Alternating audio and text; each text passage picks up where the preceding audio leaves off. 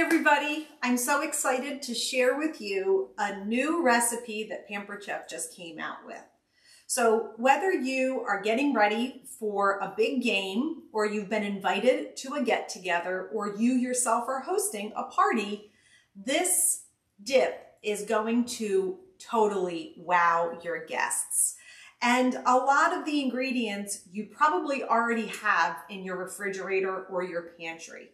So it is, it's called fried pickle dip. So if you love pickles, you are gonna love this dip. And it's so incredibly easy to put together. So the first thing that you need to do is we used a can of refrigerated pizza crust. So the Pillsbury pizza crust in the tube. And I unrolled it on a flexible cutting mat. And then I made a melted butter with salt and fresh dill, and I wiped the top. I used our basting brush, and I brushed the top of the pizza crust with the melted butter, salt, and dill mixture. And then what we're gonna do is we're gonna take our pizza cutter, and we are just going to cut some strips of the pizza dough with our pizza cutter. Now, if you do not want to use, you can use fresh dill or dried dill. You could also use a different type of seasoning, but because it's a pizza dip, we really want to pull out those dill, not pizza dip, pickle dip. We really want to pull out those dill flavors. So we're going to make homemade breadsticks on our large bar pan, which is my favorite pizza stone ever. And this is part of our brand new Stone Fusion stoneware collection. And how I know it's part of the new Stone Fusion collection is this grid on the bottom of the bar pan. So this is, like I said, the large bar pan. It's one of my very favorite pieces of stone because it's super versatile. I can do everything on this large bar pan, from pizza sticks to breadsticks to chicken cutlets. I can do brownies in here. I can do, I mean, you name it, French fries, roasted vegetables, potatoes. You could do pork chops, cookies. You can do everything on this large bar pan. So then what we're gonna do is, after we cut these, so now we're just gonna twist these pieces of dough, and we're going to lay them on the bar pan. Okay, twist, twist, twist. Okay, we're gonna lay these on the bar pan. Now, I also wanted to share a tip with you about using fresh or dried herbs. So I don't know if you know this, I did not know this until recently, that dried herbs are more potent than fresh herbs. So if you have dried dill instead of using fresh dill, the ratio is 1 teaspoon of dried to a tablespoon of fresh. And this really is the rule of thumb for most herbs. So for example, if you wanted to use fresh basil versus dried basil, you would use if the recipe called for 2 teaspoons of fresh basil, you would use 2 tablespoons of fresh basil. Okay, so there is one of our trays for our pizza dough, breadsticks. And we're gonna pop these in the oven, 350 degrees for about 14 minutes. So we're gonna set our timer. And this is Pampered Chef's newest timer that we just came back out with not so long ago. Whoops, it's going crazy on me. Come on.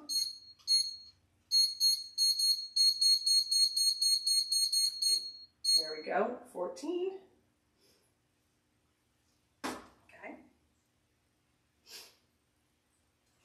Whoopsies. Go. Okay. So while our breadsticks are in the oven, I'll put this off to the side. Now we're going to whip up the fried pickle dip. So we're going to use refrigerated dill pickles, and the recipe calls for 1/2 cup. And so all I did was I took it's about 4 to 5 spears of dill pickles. And so I just put them in our Flex Plus food processor fitted with the multi-blade. This is the battery, the handle and the battery pack. And I put it on top. We got on the back is the safety button. And then we're going to put up the speed, and we're going to roughly chop these pickles, as you can see. And now we're just going to take this off. We're going to open up the lid, okay? And we're going to add to our chopped pickles, we're going to add some cream cheese that I've already softened. It's supposed to be softened cream cheese. We're going to put that right into the food processor of our Multi-Flex.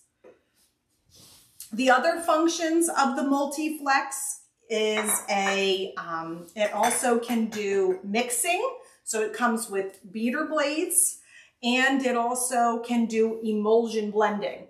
So we added a brick of cream cheese, 1/2 cup of sour cream that I have right here in our measure-all cup. Okay. And then we're going to add some more dill and 2 tablespoons of pickle juice. Okay, there's our 2 tablespoons of pickle juice and some dill. And I'm going to chop up our dill. So the recipe calls for 2 teaspoons of dry dill, and I'm using fresh dill because I prefer to use fresh herbs versus dried. So I'm actually just chopping with our kitchen shears our dill, because I find that when I chop them like this in a small bowl, they don't get mushed on my cutting board. And I also can see approximately how much I have here. So I had said I needed about 2 tablespoons of dill, and that is about 2 tablespoons of dill. We're going to put that into the sink. And now we are going to close our lid here and put our handle back on and mix this up until it is blended. Just going to give it a couple pulses until it's mixed. Pulse, pulse, pulse for about 30 to 40 seconds.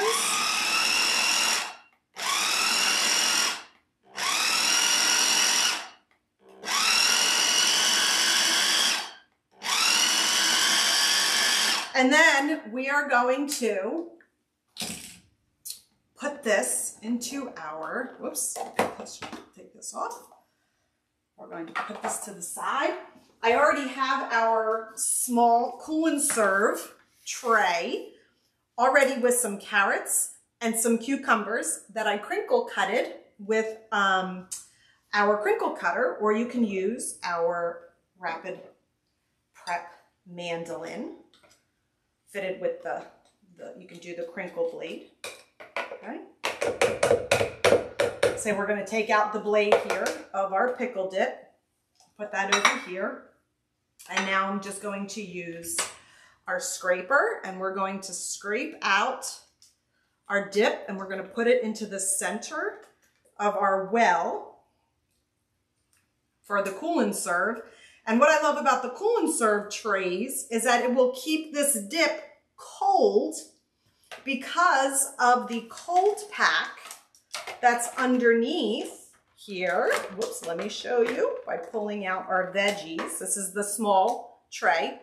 So this is a freezer pack, and you can keep it in your freezer, or you can pop it in the freezer several hours before you need to use it. And this pack is going to keep this dip cold for up to 6 hours. So you don't have to worry about the dip going bad if you're going to be outside.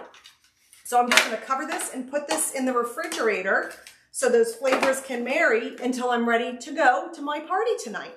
So this is how easy. Oh, you know what I forgot to show you is when you're serving the dip and it's time to serve, you're going to top it. Where's the fried come into play? You're going to top it with these delicious fried onions. Yum. I love these fried onions. So that is our pickle dip. I'm going to actually give it a little bit of a taste. Okay, I'm going to use, here, let's see. Oh my gosh. I love pickles. So good. And the dill isn't too strong, which is something that I love. And I can't wait for the breadsticks to come out. And you can cut those up and use those to dip in as well.